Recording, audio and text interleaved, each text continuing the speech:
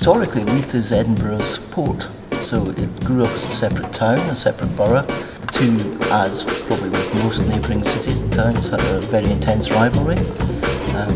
They were joined together in 1920. It's fair to say Leithers were not happy about that. They voted overwhelmingly against it in an unofficial referendum, but it happened anyway.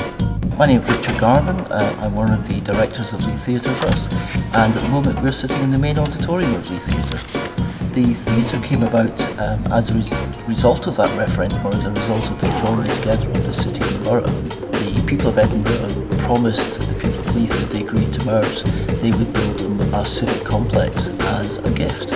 So it's now, if you like, more of a suburb of Edinburgh than it used to be, but it's still fiercely independent, still has its own industries, still has its own outlook, and in the last 10 to 15 years it's very much become a creative hub. Leith is only 2 to 3 miles from the city centre, but to some people that could be a long, long way indeed. So I suspect many people who visit Edinburgh don't come down to visit Leith, which is their loss, I think.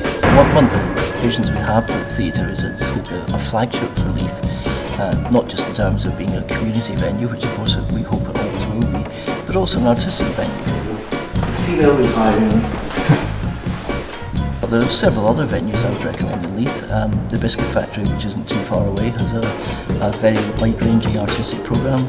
They do various small club nights, they have music events, they have exhibitions, and it is literally a converted biscuit factory. It's a fascinating building.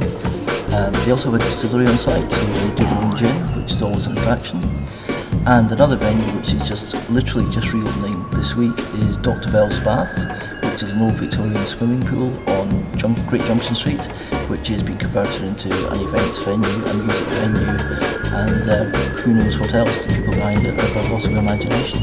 And of course Leith has non-artistic attractions. We have the Royal Yacht Britannia, not too far away, and a very vibrant and lively eating and drinking culture down here. Several Michelin star restaurants, all types of food, and best part possibly of a dozen first class, first rate pubs. No, we're out on the waterfront in Leith, right down on the shore, about a mile from the city centre of Edinburgh. So this was the former wake room for the ferry from Aberdeen, which is further north, and all our Teuchters friends, the farmers, and everybody come down here, and this is where they came off. The dictionary definition is a contemptuous term for a Highlander, an uncouth countrified person. So obviously all the guys come from all over the country, and they either come here before Murrayfield, or they end up staying here because the fires are on. It's nice and cosy, welcoming, and it's a really good atmosphere.